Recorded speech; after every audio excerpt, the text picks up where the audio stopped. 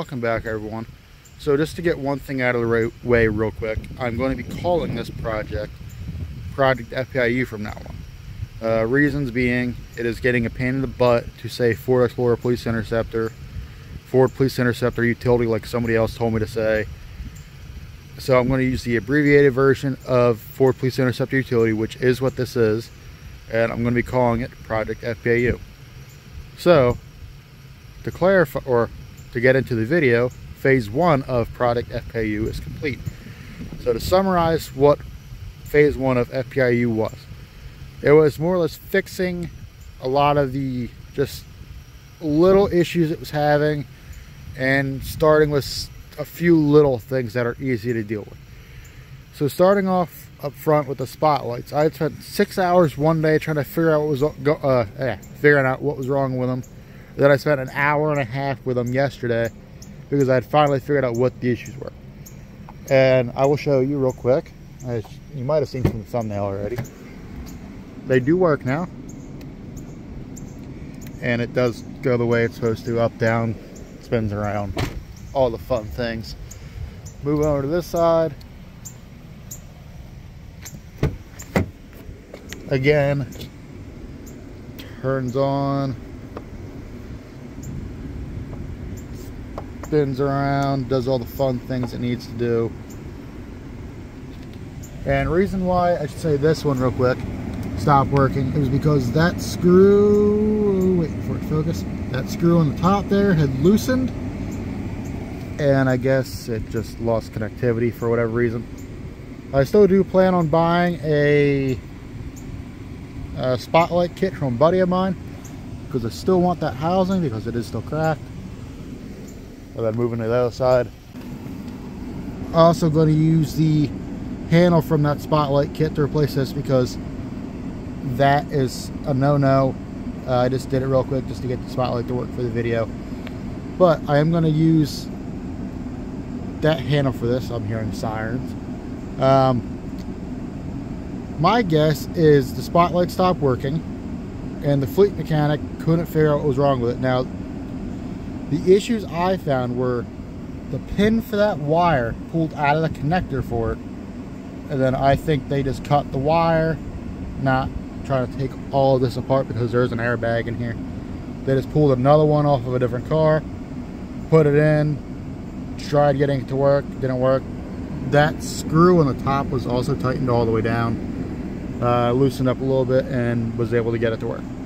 So again, I'm going to get a single spotlight kit just for the housing for that side and the handle for this side. Now while I'm in here, we got a console put in, as I said in the last video. Still got to get some of the things working on it. Don't know if I'm going to put a laptop mount in this yet or not. We got the filler plate put in up there, which I'm going to be putting a separate controller up there as well as down here. So the one up here is going to be for like whip lights, underglow, rock lights, grill lights, all like the fun lights. Down here is going to be like a siren controller, and I want to get like a Bluetooth siren controller so that way I can play like YouTube videos through it, because I saw some guy down in Nashville had one and I really want it. But anyway, the control panel that's going to be down here is going to be for like light bar and the body strobes. And that a lot of that's going to be coming in phase 2. Anything else in here? To talk about what the oil leak was, since there's a quart of oil in here. So the oil leak was the oil pressure sensor, which is up by the oil cooler. Now, I spent $497 at a mechanic to get it fixed. And I'm kicking myself in the rear because I couldn't wait for like Rock Auto to send one out for like 50 bucks, or even go up the road to the Ford dealership like my mechanic did and got it for 130.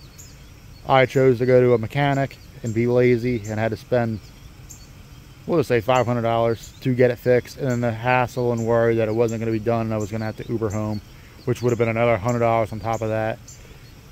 So I should have just done it myself and saved the money, but you pay for your laziness.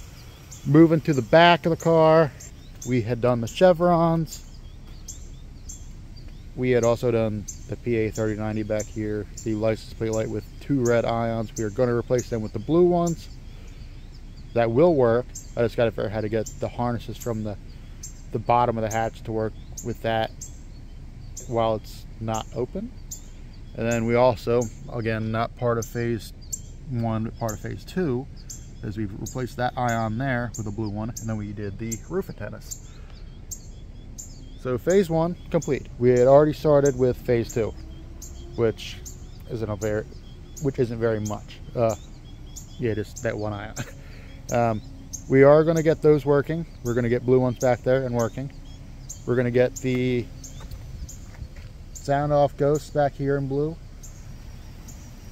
and then we're going to get, I know I said before I wasn't going to get this one done, but that one's going to be blue, and then that micron is going to be blue.